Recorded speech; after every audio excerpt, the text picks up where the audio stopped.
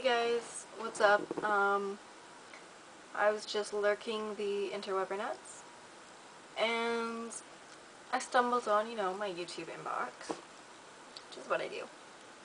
So I started looking at old messages I had in there, and when we were still doing vlog cookies when I lived away from home, Amber had sent me a private video. So I couldn't remember ever receiving it, and I know I did after I watched it.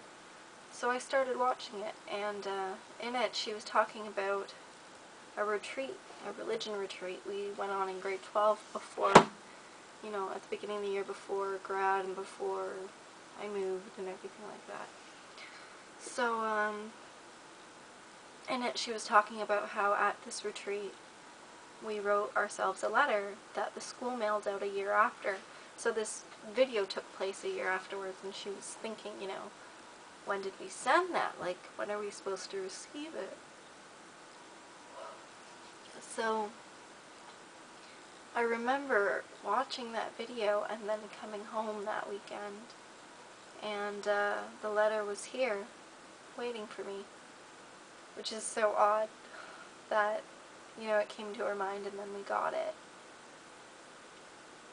So, I remember reading it and just, bawling. Bawling. You see, throughout high school I had, the best friends ever. Absolutely. And this letter to myself, written in grade 12, was just telling me, these friends are amazing people. Two specifically, Amber was one of them. They're amazing people, you're so lucky to have them, if you lose everyone else in your life, just keep these two people in your life. And then that year, you guys have heard me speak about my ex, considering when I started the channel I was living with him. So, he wasn't very fond of me speaking to this second friend. And that happened often. We both had jealousy issues some of the time, but it was just a bit much sometimes.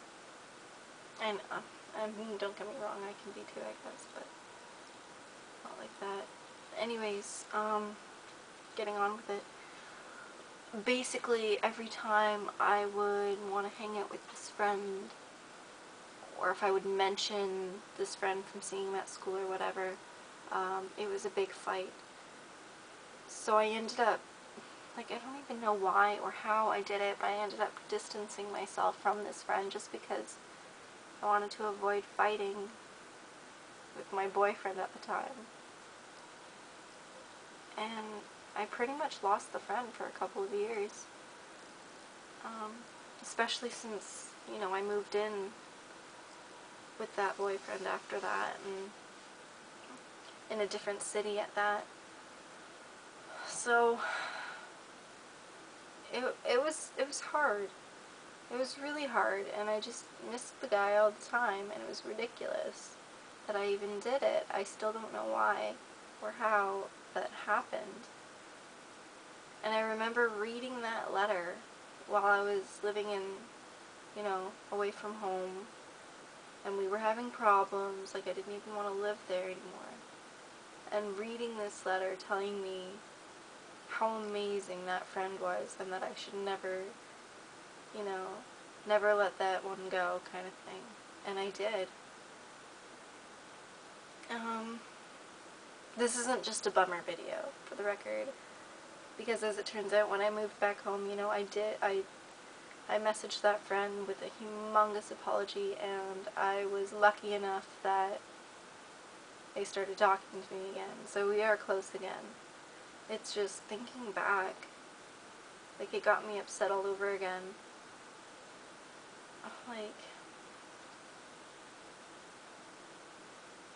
Don't ever, okay, this is advice from me, from the bottom of my heart, because honestly, if I could change anything in my entire life, and usually I'm the type of person that's you should never regret anything you do, because it makes you who you are, and blah blah blah. You should, You should always be happy with your life. It could be worse. And you can always make it better. But if I could change anything in my life, that's what I would change. I wouldn't fucking stop talking to someone, like one of my closest friends, because it pissed someone else off. Because if that person really cared about you and really knew you, then why would they tell you or pressure you or guilt you in any way to stop talking to one of your best friends? And like I don't even want to say that exactly, because just hold on to the good ones and don't let anyone change that about you. I am so glad that that whole year is done and over with. Well, I guess it's like 5 in the morning. I haven't slept yet, so I've been thinking about this all night. My life's changed a lot in the past few years. I've done some stupid shit. I've done some really, really smart changes that I should have done sooner. And I'm really, really glad. And I know I put it off because it was probably the hardest thing I've ever done in my entire life, was admit I was wrong. But I was. And I can say that now. So. But yeah, that's it. That's all I was thinking about, was that retreat letter in it. I still don't know how that happened. I'm sorry.